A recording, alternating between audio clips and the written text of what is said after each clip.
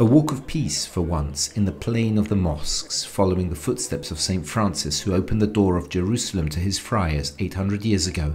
The entrance, normally intended for Muslims only, is opened for the delegations of the Custody of the Holy Land and the Vatican. The director of the foundation, who administers the esplanade on behalf of the King of Jordan, welcomed the delegations. The visit starts from one of the most sacred places of Islam, the rock on which Muhammad climbed to heaven, overlooked by the Great Golden Dome. The place of worship and preaching in the esplanade for millions of Muslims is the equally majestic Mosque Al-Aqsa.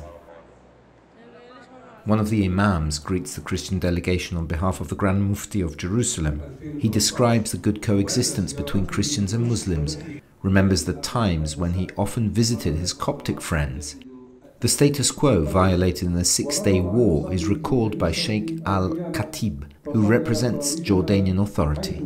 He says that Christians and Muslims want to keep together their respective holy places in the old city of Jerusalem. The esplanade is the most disputed because there stood the temple destroyed by Titus.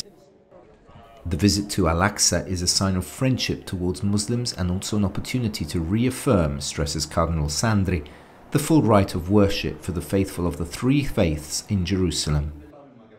To the Muslim professor who asks for accounts of the Crusades, the prefect of the Eastern Churches replies that history must be studied in the context in which it took place. Of course, no one would have thought of crusading today. In the year 2000, the Holy Father John Paul II asked for forgiveness for the Crusades. The visit ends with a souvenir photo, as a sign of a dialogue that it is not simple, but increasingly necessary. This day allowed us to continue in the style of St. Francis, which is the style of seeking at all costs the meeting.